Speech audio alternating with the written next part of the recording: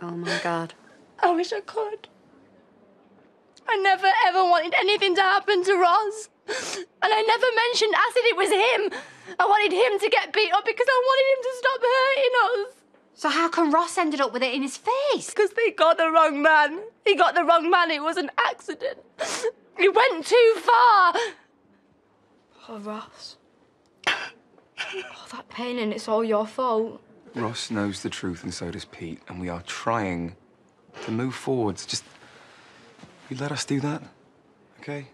No, there's nothing okay about this. Sarah, I'm sorry. Stay away from me. Sarah, please. Why are you even